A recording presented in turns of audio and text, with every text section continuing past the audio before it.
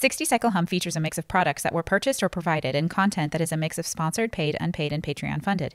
Use your eyes, ears, and common sense to come to your own conclusions. Hey everyone, I'm Ryan. You're watching 60 Cycle Hum, and in this exciting episode of the Affordaboard series of videos, I'm attacking the Klons. I'm attacking a giant pile of Klon Klone pedals. We're going to clonk alone. We're going to clonk together. It's going to be a lot of fun. Where am I going with this? I've been trying to sift through all my bins of Affordaboard pedals and weed out all the redundancies, put them in a big box for giveaways or some sort of charity drive or something like that. I did compressors last time. This time I'm doing Klon Klones. That's really what's going on. So anyways, I've got 4 Affordaboard Klon style pedals here. I think this is the wish.com version of a Klon. Emily from the Get Offset YouTube channel and podcast sent this to me. I've been sitting on it for way too long. I've got the Mosky Golden Horse here. I have the K-Line just overdrive, but it's got a snake Medusa archer lady shooting, what are those called? Some sort of Jackson model of electric guitar on there. And then we've got the Azor overdrive. And for a point of comparison, a non-Affordaboard Klon Klone, we have the Mojo Hand Sacred Cow here, which I demoed years and years and years ago, but this has been the Klon that I just keep around. It's the one that I feel like covers the most bases, kind of captures the spirit and the sound of what people associate with Klons the best. And so it's the one. As far as I'm concerned, it's the one. I'm honestly not a connoisseur. You guys can steal that. If you are a connoisseur, go ahead and print a shirt. Put it on a business card. Tell people, yeah, I'm a connoisseur. No big deal.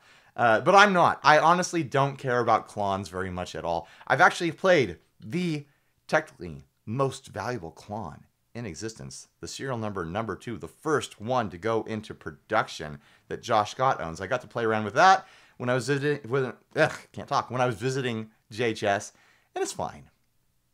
It's fine. I don't really care about Klons, so it really didn't do anything for me. But anyways, let's get started. And of course, in Affordaboard tradition, I'm going to use an affordable guitar. This time the Xavier, I forget the model name and number, but it's a Strat. Come on. You go to Xavier, it's a GFS brand, and they sell these things for about 200 bucks before shipping. And it's great. It's honestly a lot of fun. I've been having a lot of fun playing it. I need to order another Affordastrat for the next continuation of that series. But anyways, I thought a golden guitar with a bunch of golden horsey pedals would be fun. Here is my clean tone, because of course.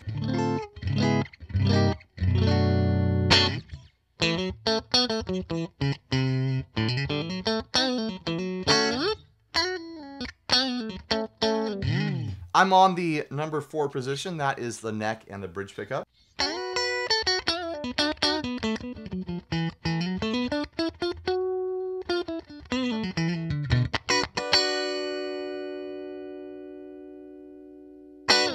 And of course, I'm running my 2 Princeton's rig because that's what I run in practically every video. I know they're not Afforda amps, but I haven't done an Afforda amp series yet, so deal with it. All right, let's get started. Let's start off with the Mojo Hand Sacred Cow, just as a point of comparison. I've got them all dialed in to be about the same gain, output, and tonal setting, just to have a first point of comparison. And then I'll get into diming things. And then I'm going to turn them all on at the same time, because of course I am.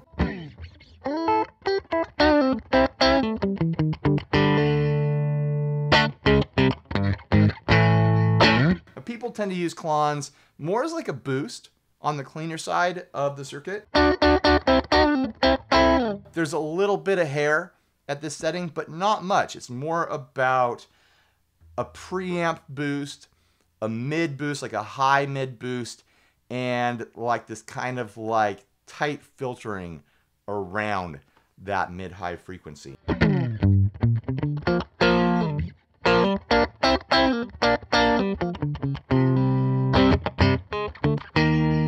Which is honestly really smart. It's the sort of utility drive that most people need when they're pushing a hot tube amp or something like that. They need an always-on pedal to put them right where they need to be in the mix. It's just typically not, you know, the way I like to do that myself. But I think it's a good circuit.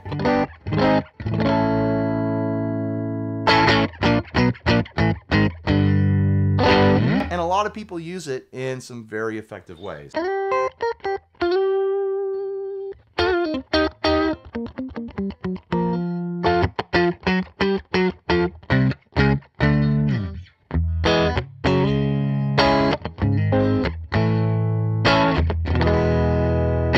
Let's try it on the number 2 position.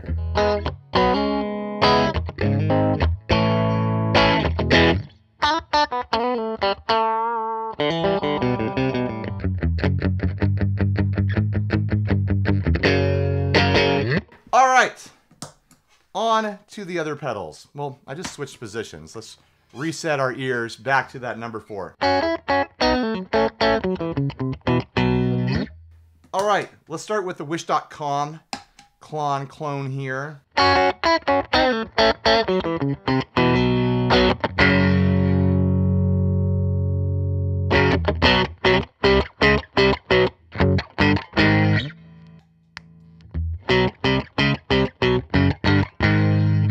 Seems quite a bit brighter, pushing into a higher mid frequency with that kind of boost.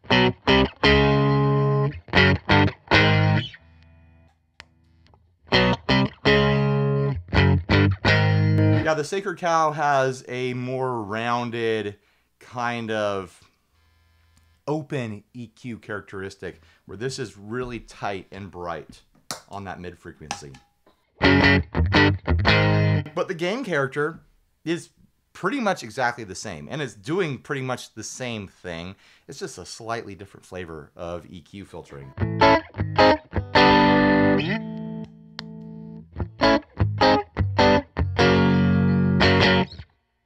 Let's try it on the lean setting.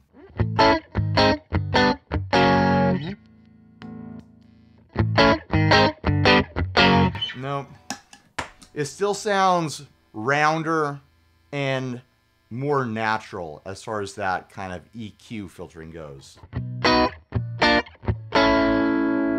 Which doesn't mean it's better or worse, but you know, it's a subjective observation of difference.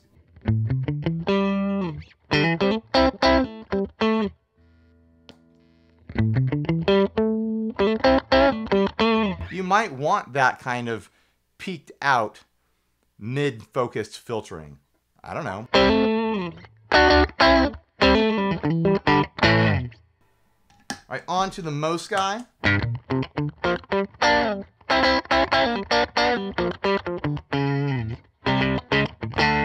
Sounds more peaky in those mids again. I think the biggest difference I find typically across Affordaboard pedals versus, you know, unaffordaboard pedals is the EQ filtering can be very different. A lot of times they get the drive character correct, but the EQ seems to be the touchy thing that really goes in different directions.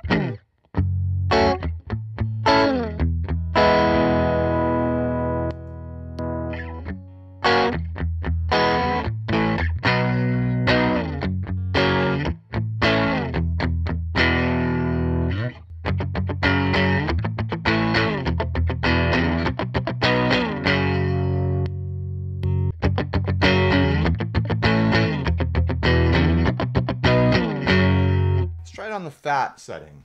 I'm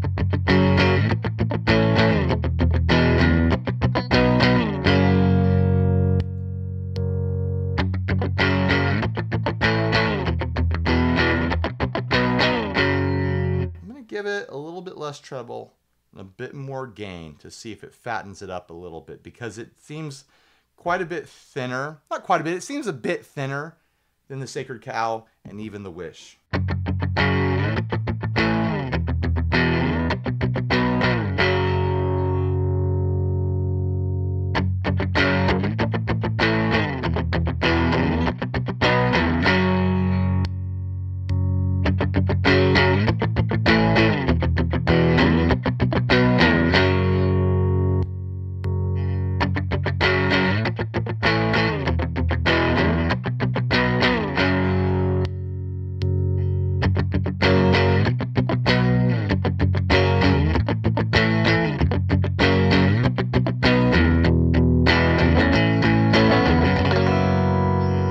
Again, the Sacred Cow sounds a lot more natural in that EQ range. These are different types, different, you know, areas of focus on a peaked out mid. This has a peaked mid, but it's a lot rounder, a lot more spread out as far as that EQ hump goes. I can't believe I'm nitpicking these so much. They're horsey pedal.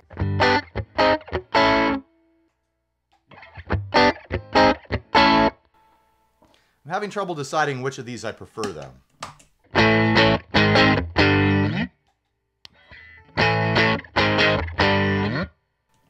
I think I prefer the gain character of the Wish.com one here.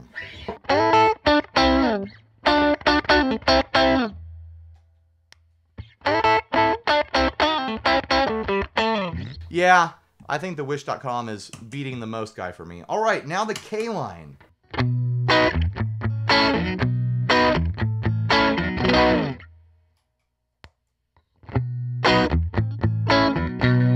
Again, super tight and bright EQ filtering on the Affordaboard pedal. The non-Affordaboard, the unaffordaboard pedal. I don't want to say it's unaffordaboard because that means it's really expensive. It's a normally priced pedal. The EQ is just a lot more natural. Maybe you don't want that, maybe you do, but that is my observation.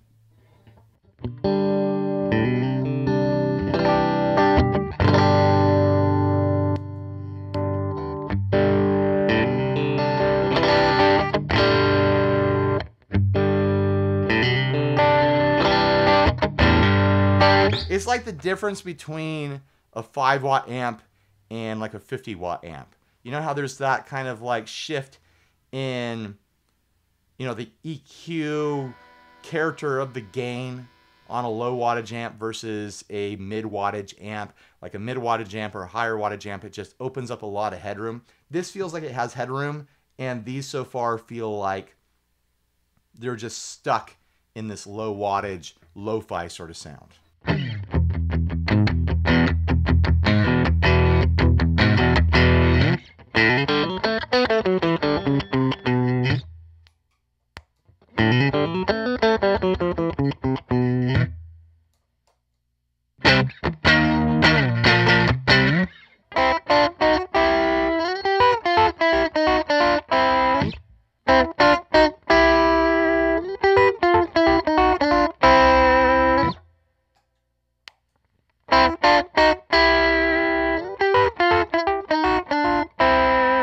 I think so far the Wish.com one is winning it as the Affordaboard KLON KLONE. All right, now for the Azure.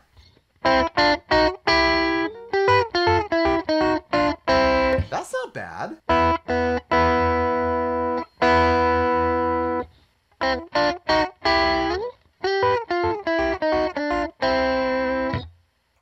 Seems like it's got a pretty decent noise floor on there, though. Yeah, I'm not getting that from the Wish.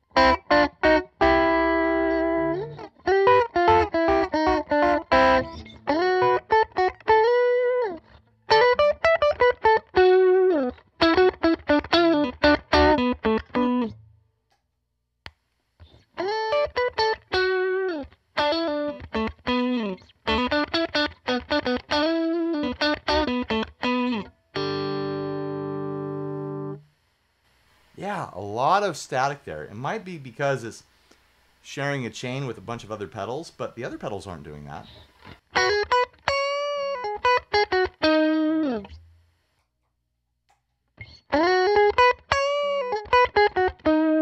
Yeah, I think the Wish.com KLON is beating all of these. I don't know what these go for. I don't know if they're still available or not, but I think just in its overall tonality, the drive character is about the same across all of them.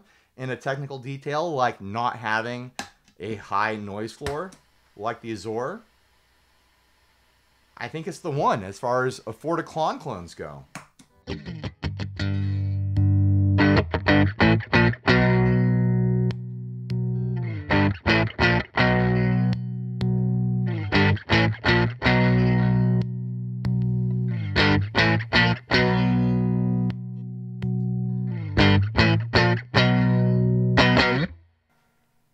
I think?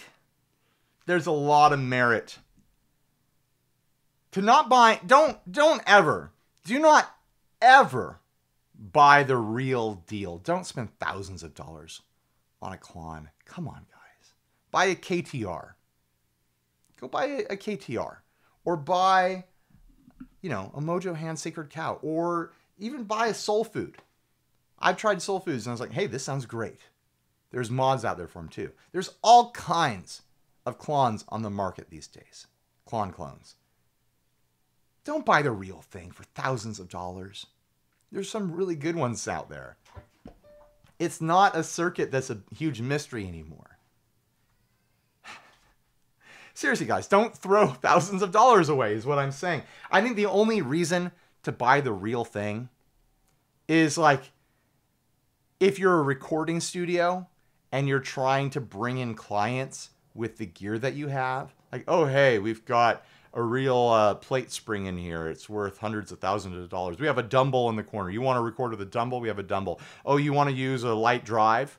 We have a real Klon. And that's how you bring clients into a recording scenario. And you're charging them tens of thousands of dollars, so you recoup that relatively quickly. I don't know how recording businesses works. I'm making this all up.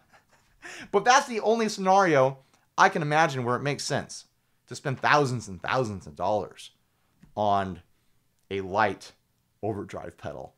All right, let's get into some more extreme settings here. And then I'll start stacking stuff. Gain all the way up on the Mojo Hand.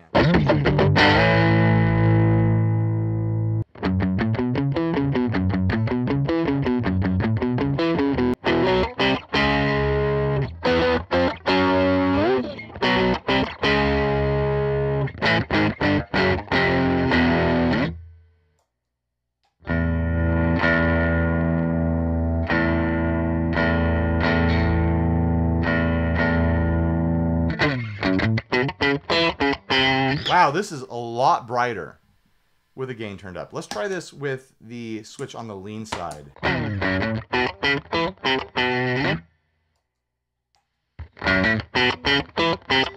Oh yeah, that is super bright with the gain all the way up.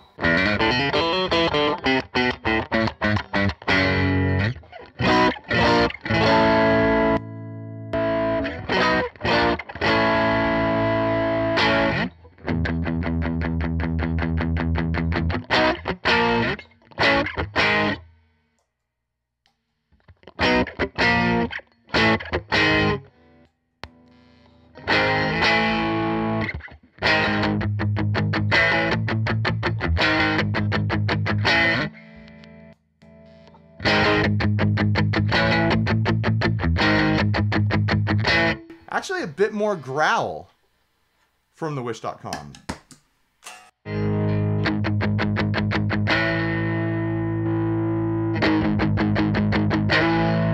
On the fat side, on the fatty side of the switch, you get that growl back.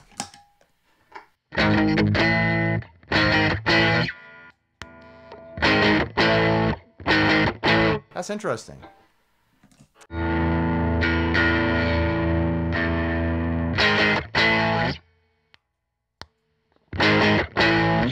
Yeah, this one's brighter as well. I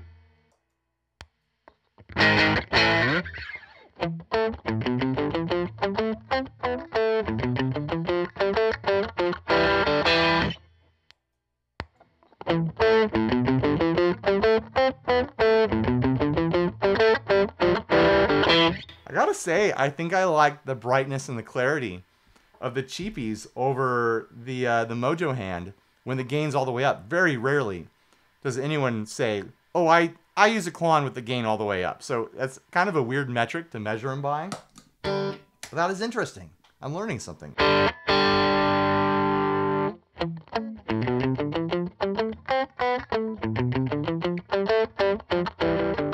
That one is so nasal.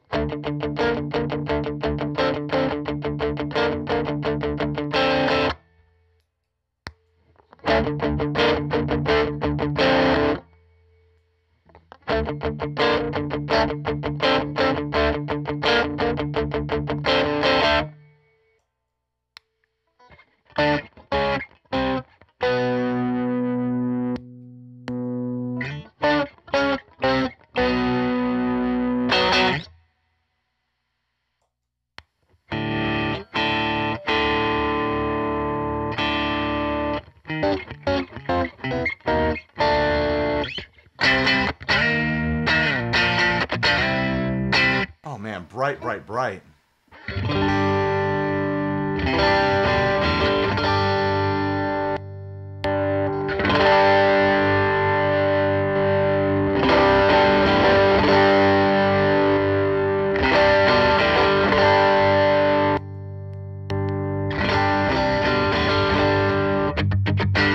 Interestingly, this has more of a low push to it.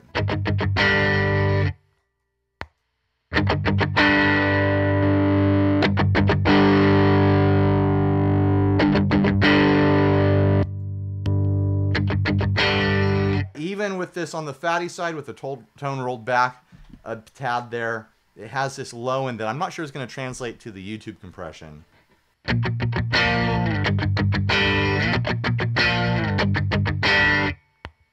It's not extreme, but it's different. It's all about tiny little comparisons in this video, apparently.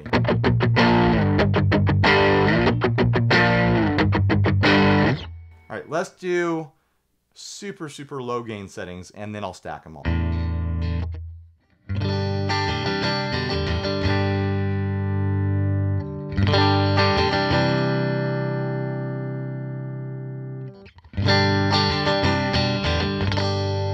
How does that sound versus the clean?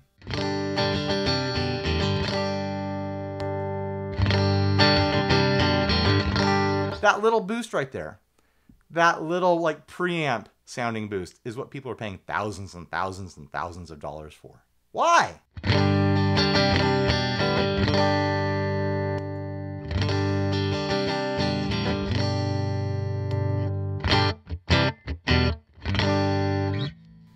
does have a nice sparkle.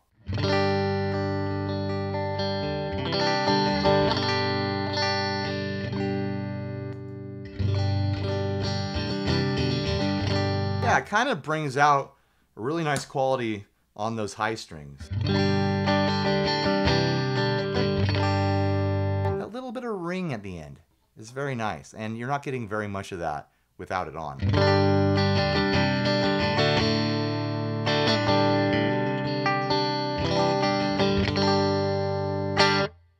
I get it, I really do.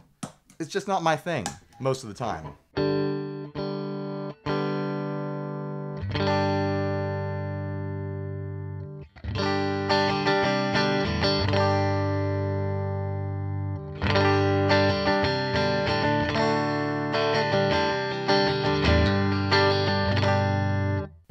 The Wish is giving me that little sparkle.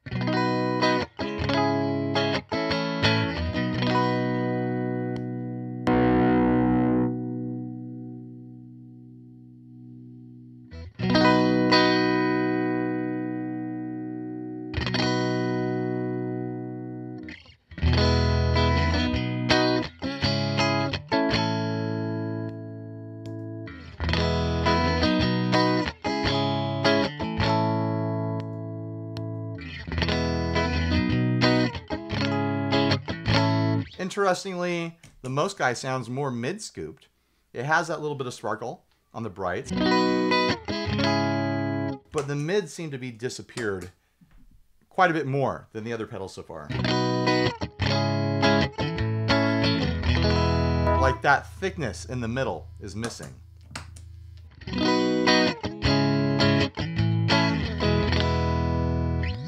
The K-line now.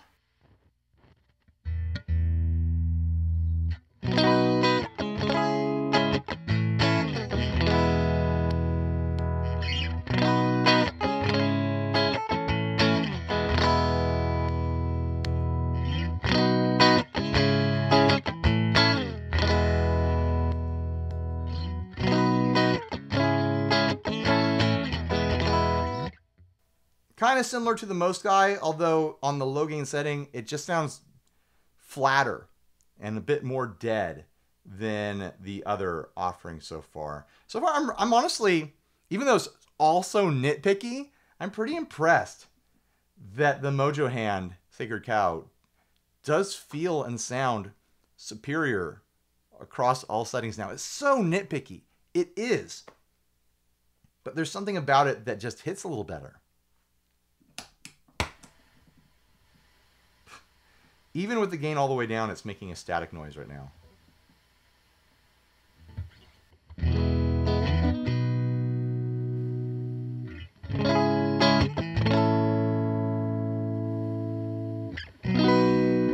See, this doesn't have that little sparkly sizzle on the high end.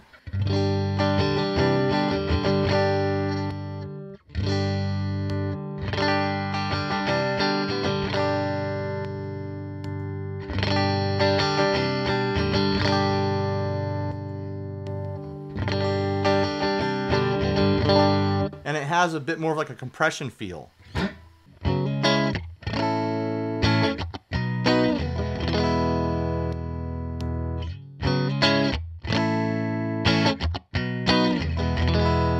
Yeah, the Sacred Cow just feels better. I think this is still my favorite out of the Affordaboard Klon Klones here. This one is the loser, just because of that noise floor. It's not doing the thing on the low gain setting. I probably should have started out comparing that hyper low gain setting first, because it actually showed a lot of differences, and that's kind of where people tend to live with Klons anyways. But yeah, that noise floor is unacceptable with the Azor. These are fine subjectively. They're more kind of mid-peak focused. I don't know. It's also subjective, but I think this is the one where I feel like I could recommend this as an affordable Klon clone sort of thing. I mean, they're all affordable Klon clones if you're paying less than $7,000, right? But big fan of the Sacred Cow. I'm a fan of this now. I don't even have affiliate links for Wish or anything like that. So go buy these and I won't make any money. That's fine. If you go buy these, I hopefully will have an affiliate link that will work.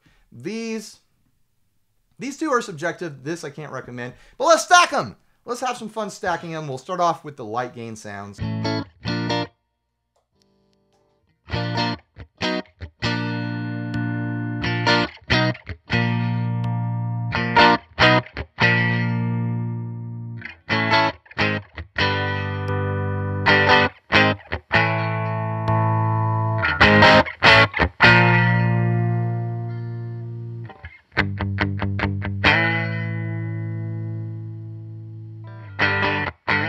So bright and nasal.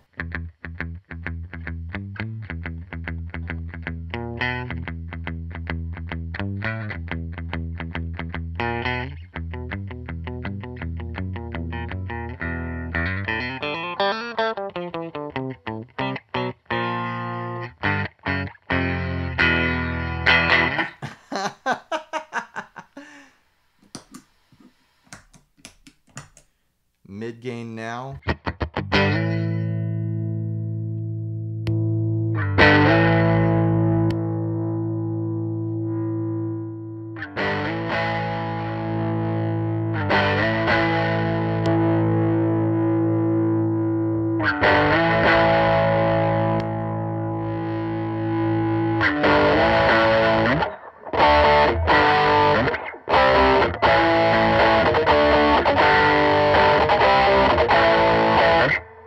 It doesn't sound good. High gain.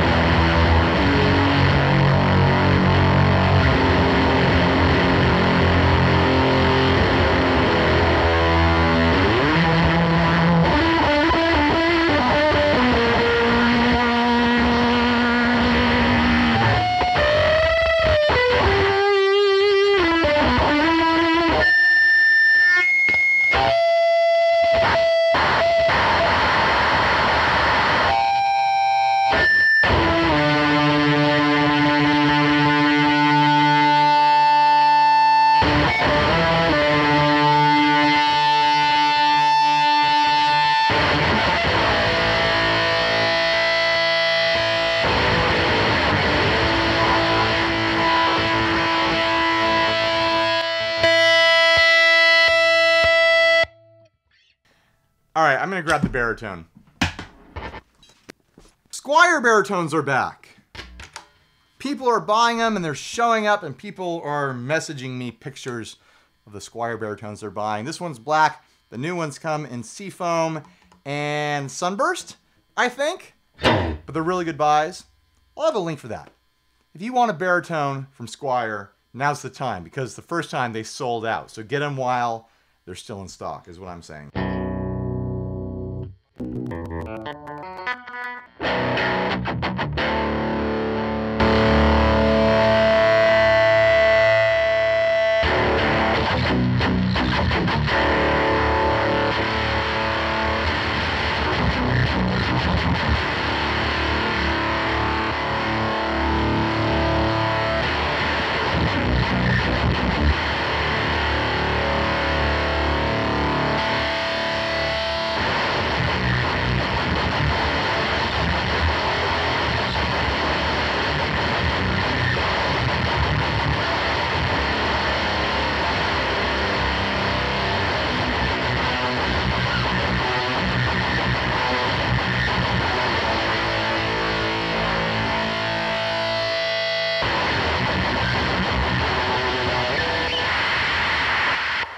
All right, that's stupid.